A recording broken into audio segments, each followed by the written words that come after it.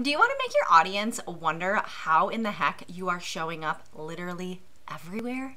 In this video, I'm going to show you how to make it happen by creating consistent branded graphics to market your content and help your business get seen, heard, and remembered no matter where you are marketing yourself online. Whew, that was a lot, but there are so many amazing things that happen when you put a focus on how you are visually showing up online. Welcome back. If you're new here, my name's Kristin, and on this channel, I share graphic design and branding tips, tricks, tutorials, and productivity hacks for personal brands who want to look and feel professional online. How you can create branded social media graphics to market your content, I'm going to be using the Natalie brand image from my Mix and Match brand kits, and I'm going to be infusing this into this set of social media graphics.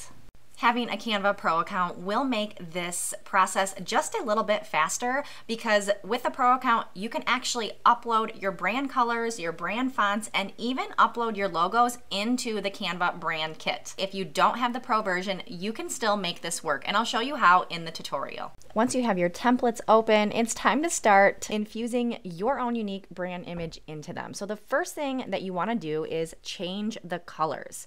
It is important to know that Canva handles shapes and fonts differently when it comes to colors. You're going to be changing the colors of your shapes first and then going through and changing the colors of your fonts. Select the color that you want to change. Click on the color square to open the color panel, and this is where you're going to be changing the color. If you have the Pro version of Canva, you can upload your brand colors and they are always going to appear in this color panel. However, if you don't have Canva Pro, you're going to want to copy and paste your color palette into an empty page inside your template document. This way, your brand colors will appear in the document colors in the color palette. So let's change this maroon color to the green color of the Natalie brand kit. Once you select the color that you would like to change, you're going to see a purple change all button pop up down here. Doing that is going to change any shape that was in that maroon color to the new color of your choice. You want to do that for each of the colors that are used in the templates.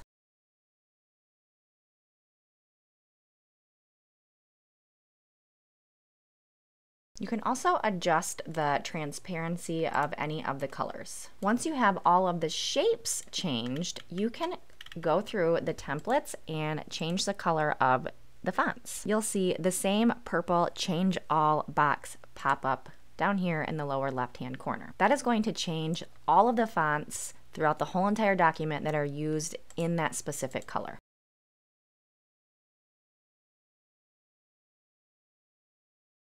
Once you have replaced all of the colors in both the shapes and the fonts, the next step is to change the fonts themselves. I'm going to pop over to the Natalie brand board. I'm going to grab one of the font combo options, and then I'm going to paste it into this document. I just like to keep this handy so I know what I'm working with. But if you have Canva Pro, you probably already have your fonts uploaded into your Canva brand kit. All right, so let's change the headline font to Varela Round. If you want to change two text boxes at the same time, you can hold Shift to select multiple boxes at once. It's important to change the same font throughout all of the templates because you'll notice that it sticks right up here in the font panel, so you don't have to continue typing in and going through the big long list of Canva fonts to find your replacement.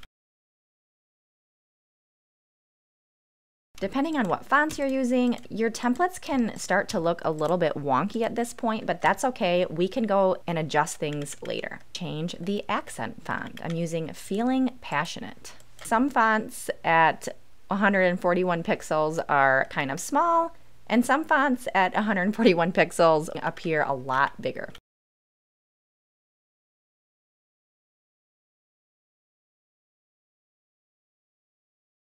All right, so now that we have all of the fonts changed over, we can adjust the sizing to make them fit in the area a little bit better. This is going to change anyways when you actually create graphics for your real content, but for now, we're just getting these templates branded.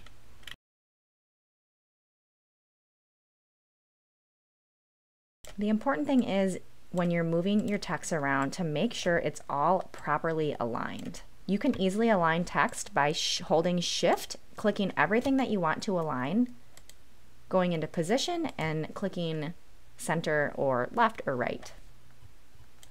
I'm just going through and resizing some of the text boxes so everything fits into the template. You can also copy and paste from one template to another.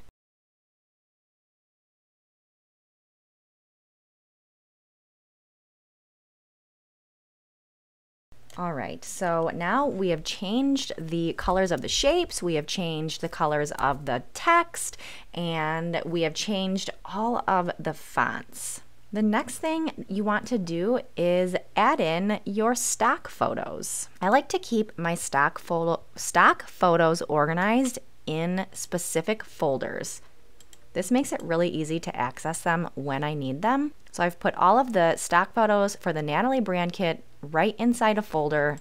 And when I go into the folder, I can see that all of the stock photos that I have to use are right here. This helps keep me on brand and streamlines any graphic that I'm trying to create. You can start dragging and dropping the images over to the templates to see what works.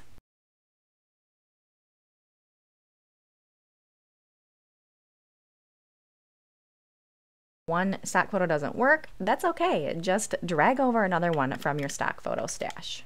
You can adjust the transparency of the overlays to make your photos pop a little bit more. You can even add stock photos where there are none. Just make sure that everything is readable on your graphic. You could also add patterns and textures to some of these backgrounds, but to keep this simple, I'm going to just stick with stock photos.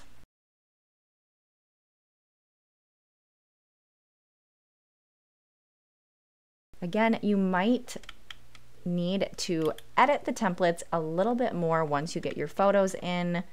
Sometimes when you add a photo, the colors don't work very well. We have our stock photos in place, and these templates are looking more and more like the Natalie brand. I like to go through each template and give it a little bit of TLC. Sometimes I add some text effects to the text. You can adjust the line spacing or the letter spacing. You can also tweak the colors if you want. Change the transparency to create a more interesting graphic. You might change the background of something altogether. The most important thing is that your text on your graphics is really, really readable.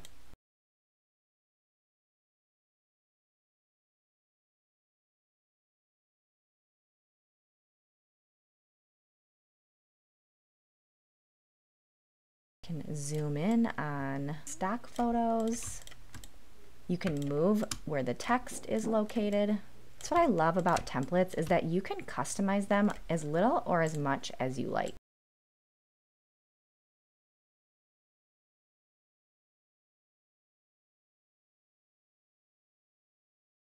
When you're working with stock photos, it's important to think about how you are going to incorporate the text into your photo. I love photos that incorporate a bit of natural white space because that makes a perfect little area to drop your text.